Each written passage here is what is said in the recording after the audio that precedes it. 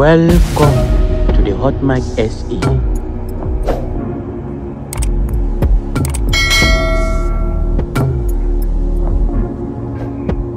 Springboks player Handre and Jessie Kriel sing igwigo in a TikTok video. SA loves their passion. The Springboks have had South Africans in high spirits, and videos of the team members continue to go viral.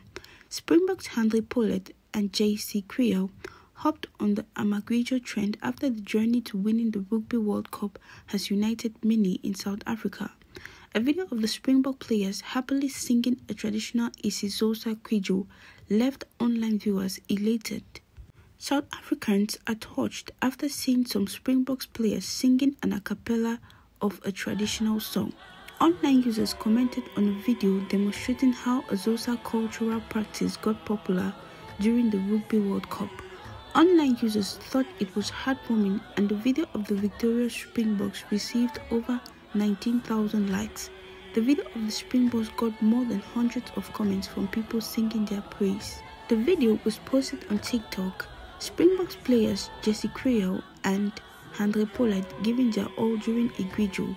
The traditional a cappella style of a call and response enforces a sense of unity during major events.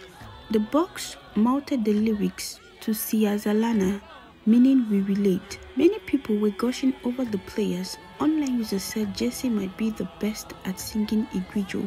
Some comments read, "One thing about Jessie, he will sing igwigo at the top of his lungs. My eyes are always looking for Handre.